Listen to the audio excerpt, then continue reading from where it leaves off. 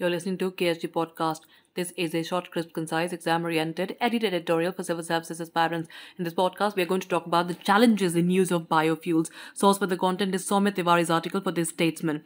Carbon emissions from the use of fossil fuels have been identified as one of the primary drivers of global warming today. Over the last few decades, pollution levels have increased at an alarming rate. This necessitates the implementation of coordinated initiatives to reduce pollution from multiple sources. The automobile industry has been highlighted as being one of the top sources of fossil fuel emissions. This can be due to the widespread use of fossil fuels in the automobiles on the roads across the world.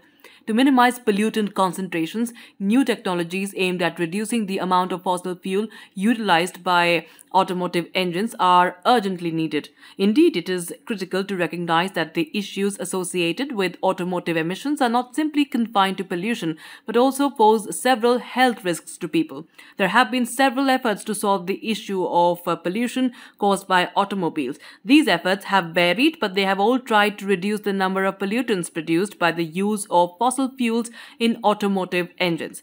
Attempts varying from engine modifications to hybrid vehicle development and the use of special environmentally friendly fuels such as biofuels are all aimed at making the world a cleaner place.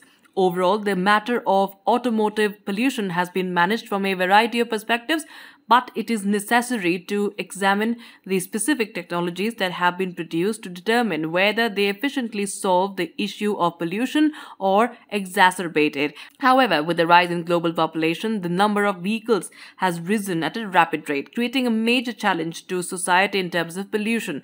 As a result, technology remains the only option for reducing the number of pollutants produced by automotive use. Different technologies have been promoted and include enhanced gasoline and diesel technology, hybrid cars with fuel cell technology, and the use of biofuels as a substitute for conventional fuels.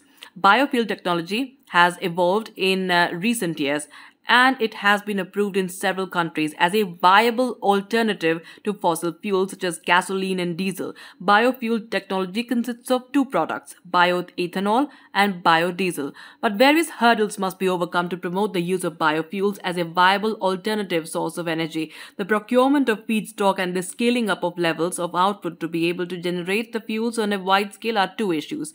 There is also the issue of engine modifications to guarantee that a vehicle can run entirely on biofuels, as most existing engines can only run on a combination of biofuels and diesel or petrol. Biofuels involve the use of biomass as a source of energy. By decomposing these biomass products, a suitable byproduct is created, and this product is utilized as a substitute for fossil fuels in internal combustion engines. As previously noted, the growing discussion about the need to minimize the amount of pollution caused by the use of fossil fuels in internal combustion engines has fueled the usage of biofuels. The most popular biofuel technology focuses on the manufacture of biofuels from biomass-based wastes such as agricultural manure, agricultural residues, and animal byproducts. One of the most compelling arguments for using biofuels technology is the enormous amount of waste products that are easily accessible. Most of these wastes can be found in high concentrations in local areas, and the conversion of wastes to biofuels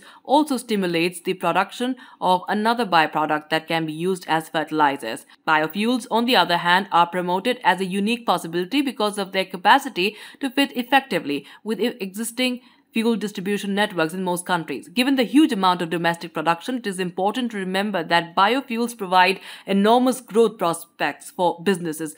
There are several negative environmental consequences related to the use of biofuels, one of which has been linked to the heat trapping of emissions, which is thought to cause global warming to some extent. The impact of the biofuel manufacturing process is determined by the type of feedstock used, as well as the manufacturing methods, inputs, and assumptions involved in the process. There are also growing concerns about the conversion of huge areas of land for growing crops to produce biofuels. There is a need to assure that difficulties linked to the trapping of heat by biofuels are addressed. Depending on the source of biofuel used, the decrease in greenhouse gas emissions, that is GHG emissions, that can be obtained by its use could be significant. There are some gases emitted that are potentially dangerous, such as nitrogen 2 oxide, which must be thoroughly addressed before biofuel technology can be implemented in any company. There are some gases emitted that are potentially dangerous, such as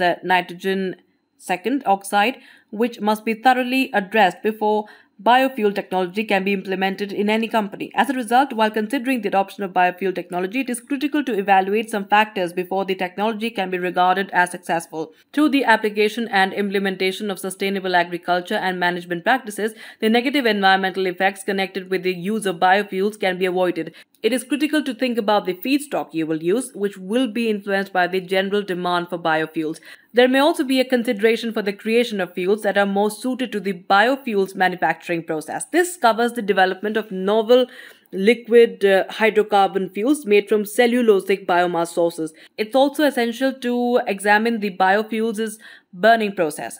This is because the type of combustion employed will define the size of the impact on the environment. The most efficient way to use biofuels is to burn them immediately in engines to generate heat and electricity rather than converting them to liquid fuels like ethanol. That's it for this podcast. Thank you so much for listening. To join KSG India courses and to crack the IELTS exam, visit ksgindia.com. You can also get a PDF of this podcast on ksgindia.com. Thanks for listening.